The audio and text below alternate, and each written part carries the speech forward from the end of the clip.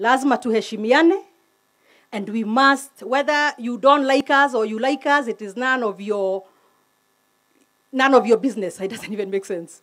It doesn't matter. The point is, we are elected leaders in this county, na kila mtu lazima heshimiwe. So even myself, let me just clarify, hata kama nimejiona hapo, I was not told about the event. I think it is nice to not be a one-man show governor, Nakuru County. Don't be a one-man show. You can't go far. You can go fast alone, but you can go very far together. Involve everybody. Have everybody at the table. Invite the senator to the event. Invite the MP. Invite all the MPs of the county. Because as Mheshimiwa Kimani Gojiri said, it is not an airport for Bahati. It is actually an airport that will benefit Nakuru County at large, but more so the national government. We cannot be having such functions as invite only. Sijawahi sikia maneno kama hayo. For an event that is launching or groundbreaking the airport, our airport in Nakuru County, which we have never had, we've really been trying to push for it. We have been lobbying for a long time. So kuingia pale kwa gate unakuta wako na list that you must be invited, you must be on the... It is ridiculous. This is nonsense. So, because it is funded by the national government, because the airport is a public airport, hii si zile za watu nyumbani zenye wameweka kwa nyumba.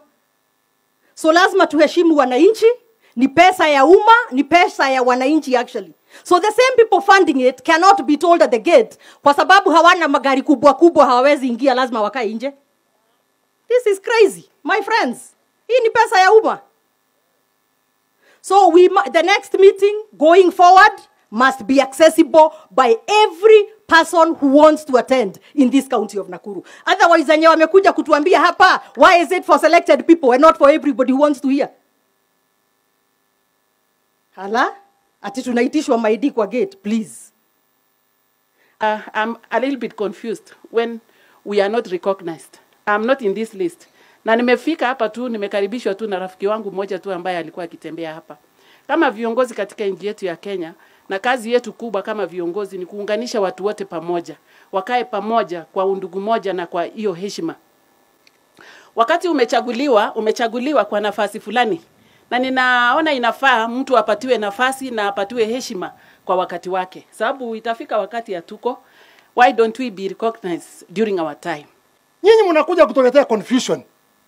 I'm the member of the parliament of this area. Second term. And even that term, I'm going to be there. Sasa mnaanza, naona hata karatasi muangalie program. There is no member of parliament here of this area. What a shame. No member of parliament. Hakuna member of parliament. Project ni nzuri, lakini political. Tuachane naye.